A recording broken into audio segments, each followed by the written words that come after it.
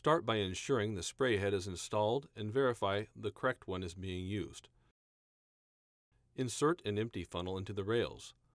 Place empty graduated vessel, minimum 128 ounces, under brew funnel. Enter programming by depressing and holding the right hidden button for 2 seconds until Recipes Select appears on the display, then release the button.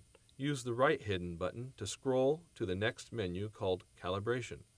Select the menu by depressing the center button. Display reads spray ounces per minute. The number represents what the brewer thinks is the flow rate out of that spray head.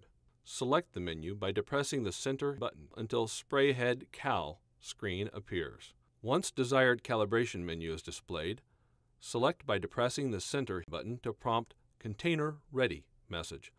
Depress the button under Yes. Ensure graduated vessel is empty. To start, press Brew to begin the 60-second dispense procedure.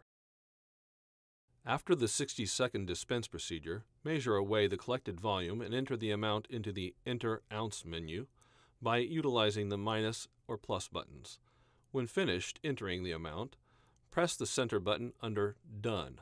The brewer will display New Spray Ounce per Minute Flow Rate. Dilute Ounce per Minute Flow Rate screen appears. Select the menu by depressing the center button.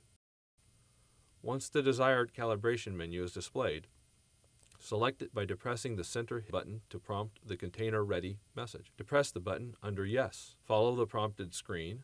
To start, press Brew to begin a 60-second dispense. After the 60-second dispense, measure or weigh the collected volume and enter the amount into the Enter Ounces menu by utilizing the minus or plus buttons. When finished entering the amount, press the center button under Done. The brewer will display New Dilute Ounce per Minute Flow Rate. To exit the programming and return to the main screen, press the Enable Brew On-Off switch. Your ITC brewer is now ready for use.